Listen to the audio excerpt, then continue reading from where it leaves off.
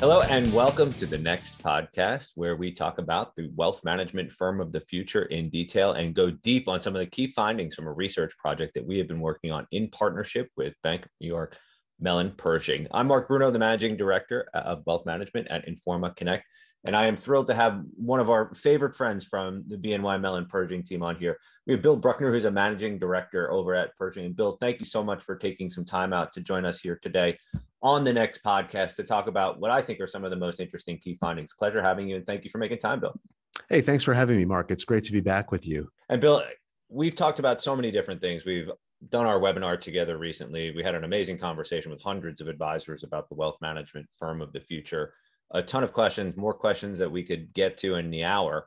But a lot of the questions that we got during the webinar and a lot of the feedback we're getting from the wealth management audience is really just about the role that technology will play in building the wealth management firm of the future. Now, I know at BNY Mellon Pershing, you have a very broad role. You work with a lot of different types of wealth management companies across different channels, and you're focused on a number of different challenges, right, that they're all trying to navigate right now. Before we get into detail on technology and some of the key findings, could you provide a little bit of an overview of your role and how you might be working with some of your different clients on technology? Sure, Mark, I'd love to. I get to lead our consulting and implementation teams. And as you mentioned, it is fairly broad. In addition to technology, we also provide consultation on business strategy, growth plans, and operations as well. And then by having the integrated implementation team, we're able to take the strategy, whether that's technology, operations, et cetera, and put fingers to keys and help clients bring that strategy to life. Excellent. So we have a lot to cover here, and we will try and stay focused on technology. And you've recently authored a blog that will be featured as part of the next project here that is titled "How Technology Will Transform the Future of Wealth Management." Now, we know that technology has dramatically reshaped the industry over the last 5 to 10 years. And we know that it will continue to transform the future of the business.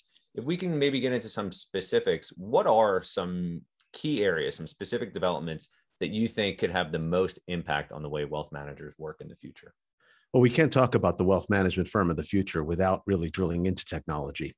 So when I think about some of the key themes, it's really the rise of mobile and personalization within technology. So let's talk about mobile first. I mean, the rise of mobile is just amazing to me. When I think about 11 years ago, so 2011, I was being transferred to San Francisco. And from my apartment in New York City, I didn't know where I was going, but I knew I needed to find a place to live. And entirely online, now granted it was a desktop computer I was using, but entirely online, I was able to secure and sign a lease on an apartment in San Francisco. Now, I didn't know if there was actually going to be an apartment waiting for me when I got there, but sure enough, it was, and everything worked out perfectly. Yet you fast forward to 2020, and we all have COVID to deal with. And the thought of opening an account online was still a fairly revolutionary concept. So I really think that accelerated the rise of mobile within our industry. And when I say accelerated, what we saw first was basically a replication of the analog process via digital channel. And clients very quickly said, that's not what I wanted. It's better than having to sign a million pieces of paper, but you kind of just gave me a Word document electronically. So it's really kind of the same experience. And I'm telling you, if it's not on my phone or on my device, it's kind of irrelevant to me. And I'd really like to do something even the next level. So what we're seeing is more and more firms go to a click to sign type of environment and really help engage their clients in a very collaborative and immersive way via their device. So I'm just really awestruck by how quickly we've pivoted to mobile in our industry. And the other thing that ties into personalization, it's one aspect of it, that immersive experience that I mentioned, but it goes a lot deeper. Like clients really want a more personalized experience, and the technology is really enabling that to happen. So when you think about the rise of ESG, like that's one way that clients are able to personalize their portfolios a little more. But then they wanted to go deeper than that, and technology is able to make that happen. So examples of that are direct indexing, So clients can be a little bit more careful about their tax consequences that they might have in their portfolio. Well, what enabled that to happen was really the technology behind fractional share investing. And when you think about personalization, what's more personal than, instead of trying to make clients think about things in terms of shares, they can say, I want to invest $50,000 of my money in Tesla because I just bought one and I think it's fantastic. It just really personalizes the whole construct of it for clients. And a third way that we're seeing more personalization is technology's enabled greater access to alternative investments. So it's really democratized access to things like private markets that really wouldn't have been accessible to everyday clients a couple of years ago. So I really think personalization and the rise of mobile are two of the most important themes that we've seen. Oh, I couldn't agree more. And I think I have a few thoughts on that. One, I'm glad there was an apartment when you showed up in San Francisco, right? Not as glad as I was. No, it takes something. It's amazing how, 10 years ago that seemed, so conceptual. And now it's just part of our everyday. And I would agree with you. And we've had a couple of discussions on earlier podcasts where, post March 2020, I think we saw the industry probably experience, 10 years worth of change in a period of 18 to 24 months. And use of mobile, right? The digital onboarding and the ease of doing business with a lot of wealth management companies has significantly improved in a short period of time. So yes, absolutely 100%. We are aligned. And of course, in our think tank that we hosted earlier this year, we kept hearing more and more about, mass personalization or mass customization. And I think that there's been a lot of progress. You touched on some of the areas where we've seen the most. And I think we'll continue to see a lot more progress from a personalization standpoint as we look ahead.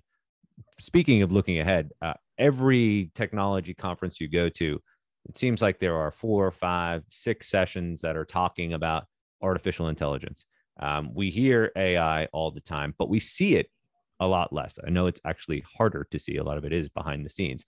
I would love to get your sense for how you see artificial intelligence reshaping the wealth management industry as we think about the wealth management firm of the future. Mark, this is one of my favorite topics, and I couldn't agree more with you. This is definitely to use a cliche, the thing to see around the corner or what's coming over the horizon. It's happening pretty quickly. I think there's a few cool things happening right around us. One of them is the rise of AI in financial planning. So if you think about the rise of Monte Carlo years ago, and that's been maybe not as popular recently. People have started to refute it, say it's not as valuable as some might have once thought that it was. We can now use AI to come up with a different type of scenario planning that we can incorporate into people's financial plans. And one of them that I think is really fascinating is longevity planning. So when you think about classic financial planning, what's the number one topic? Am I going to outlive my money? Can I retire? When you think about being able to use AI in a longevity planning environment, it's just fantastic. So you can not just make a guess at how long someone's going to live, but you can really use AI to take anonymized demographic data and make better judgments about what someone's longevity looks like. So I think that's just fascinating and has the potential to really revolutionize the industry. And that's all coming pretty quickly. Mm-hmm. So mid 2021, I hosted a session on the intersection of health and wealth and longevity planning at a conference. And this was really nowhere on the radar yet. But fast forward only about a year and a half, and it's really getting some traction and people are really talking about it. So I think that's going to continue to accelerate. The other place where I'm seeing AI used more and more is within the next best action planning. So I don't know if I've ever told you this, Mark. I started my career at Wachovia, which a lot of people may not even remember Wachovia being an independent institution. But even back then in the 90s, we had the early example of next best action, kind of mining the bank data, looking for changes in direct deposits, looking for people that we thought might need a home equity line of credit, things like that. It was very rudimentary at the time.